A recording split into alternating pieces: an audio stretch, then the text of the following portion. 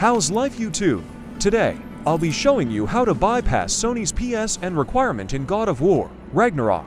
First, copy and paste the link to the archived version of the mod, link in the description. Create an account on Nexus Mods if you don't have one, and download the mod. Extract and copy the files, then go to your game folder. It is located in Program Files x86, Steam Apps, Common, God of War Ragnarok, and just paste the files. Upon launching the game, if you encounter the prompt asking you to link your Steam and PlayStation, press No, and you should not see it again.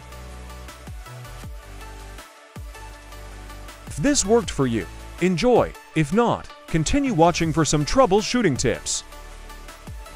So now you're going to go to your primary drive, Users, your username, Saved Games, God of War Ragnarok, Account ID, and delete the User Preferences file.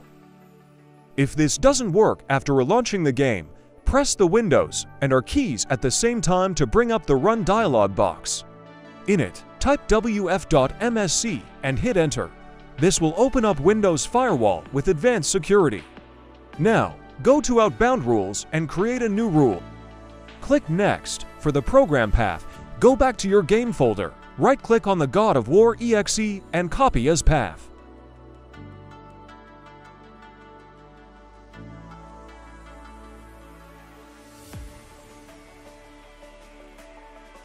Paste it into the box and remove the quotation marks. For action, leave it as Block the Connection, click Next, and give the rule any name you want.